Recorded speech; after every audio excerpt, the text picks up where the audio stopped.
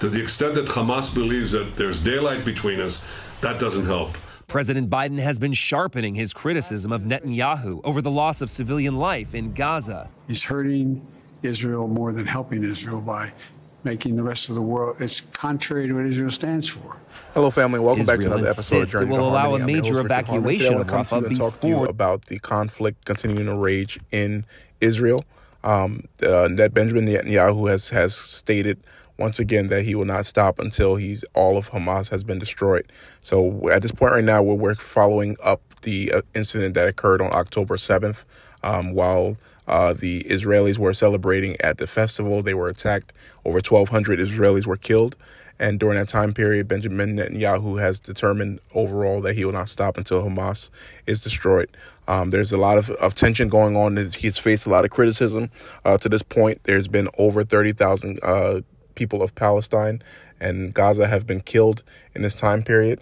And then Netanyahu continues to state that he will push on. Next is turn his focus on to Rafa.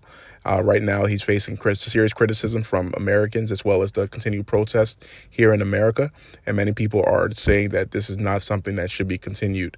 I'm going to play a little video. We'll watch a little bit of this, come back and talk about it. If it's your first time joining, please hit that like button. Consider subscribing to the channel. And here we go. To win this war, we must destroy the remaining Hamas battalions in Rafah. If not, Hamas will regroup, rearm, and reconquer Gaza. And then we're back to square one. And that's an intolerable threat that we cannot accept. We will destroy Hamas, free our hostages, and ensure that Gaza doesn't ever pose a threat to Israel again.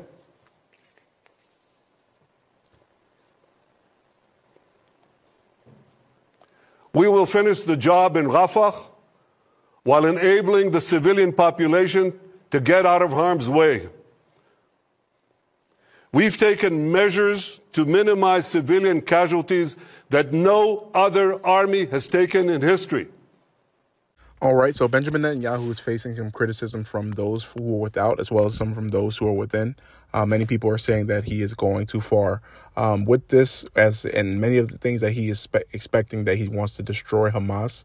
But at the same time, he's creating a spirit of rebellion as well in the nations around. So you have many people who are still preaching that death to Israel, death to the U.S. You have Iran, you have all these other different nations that are continuing to press on and to say that they will not be a part of this and that they will make sure that they see the downfall of these particular nations. This is it's something that Joe Biden right now faces an issue with. They came out, they were so staunch in terms of their support of Israel, and now Joe Biden, his base largely has been, African Americans, has been people from Muslim backgrounds many times.